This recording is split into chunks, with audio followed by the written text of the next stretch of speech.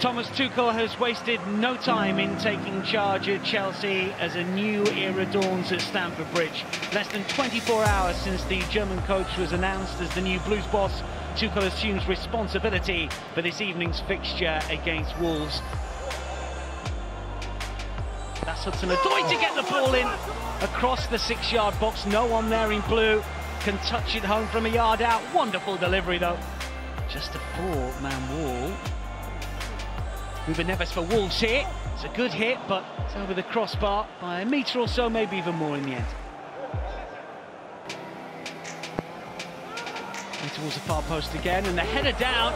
Rudiger is well saved. Patricia that gets down well to his left, may well have been creeping in at the near post.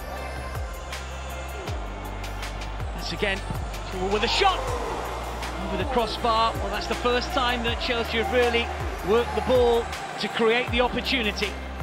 This is Mendy way outside of his penalty area, and the pass not so good, and Wolves will come forwards here, and this is Pedro Neto, takes it inside, Perens for Pedro Neto again, gets a little lucky with a bounce, still going forward, off the top of the crossbar, and Chelsea get lucky, Wolves unable to punish the Blues.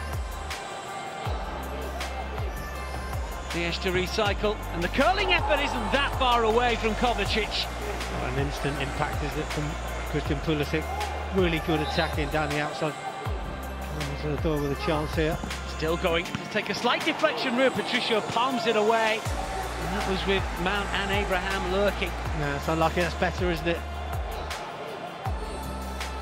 And it comes, It is a good cross, and the header from Havertz was goal-bound, but for the intervention of a clutch of Wolves centre-halves. And Thomas Tuchel's first game in charge of Chelsea ends in a draw against Wolves. It has finished at Chelsea 0, Wolves 0.